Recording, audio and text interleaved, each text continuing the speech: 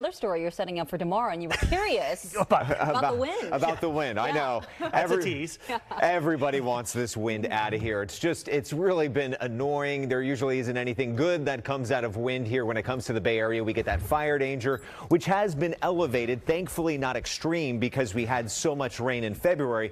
Nonetheless, though, not only wind here, but through a lot of Northern California, even down towards Southern California with these wind gusts 20 to 50. Wind advisory here through 11 a.m. tomorrow. Now, if you're heading out tonight, we're still seeing, for example, here in Walnut Creek, some sustained winds at 14, gusts up to 30. It'll stay clear and a little bit blustery here once we hit 9 and 10 o'clock with some of those gusts. We're going to be dipping down into the 50s. So let's get this wind out of here. I wanted to show you the weather pattern so you can understand how things are going to be playing out for us. And really through tonight and tomorrow, the pattern stays the same. We have high pressure to the north, low pressure to the south. It's really dragging this wind right across Northern California.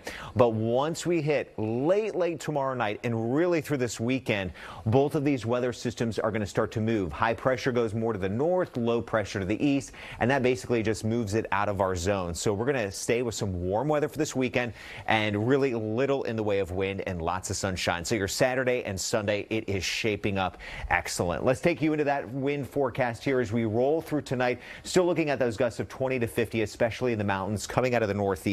We hang on to that here for most of the Bay Area through tomorrow morning.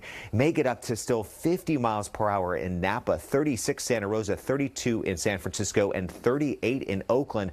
And then as we roll through tomorrow afternoon, a lot of that wind subsides. It's going to be good to just see that gone. Now, as we head through tomorrow morning's forecast, when that wind does kick up, it'll be blustery out here. Mix of 40s and 50s, down to 49 for the South Bay, 45 in the Tri-Valley. San Francisco have you at 51 and 48 for the East Bay. Temperatures for tomorrow, because it is that dry northeasterly wind, it's going to warm us up. So with that wind calming down by the afternoon, I think this is going to make it a really nice, time around 2, 3, and 4 o'clock. We'll be up to 74 in Santa Rosa, 73 in Concord.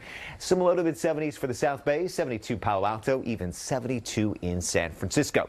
And here's the thing. Through this weekend, we're going to stay with weather just like this. Check out this 10-day forecast here in Concord. On Sunday, 72, Monday, 75, Tuesday, 74. Then we dip it down to some 60s as we head into next Wednesday, Thursday, Friday, and Saturday. Eventually, that's going to help to lead to some rain chances. Doesn't look like a big storm system, but we may start to get into some more rain as we head into maybe March the 23rd, which would be not this weekend, but the following weekend. We'll keep our eyes on that. Otherwise, I know everybody is focused in on Saturday and Sunday. We've had few weekends where the weather has been totally dry or not disruptive. So we're going to slide in with some nice weather. We have more looks at this, of course, coming up at 5:30. I'm already thinking of so many things I'm going to be doing outside this weekend. You and many others. Right? Thanks, Jeff. Yeah.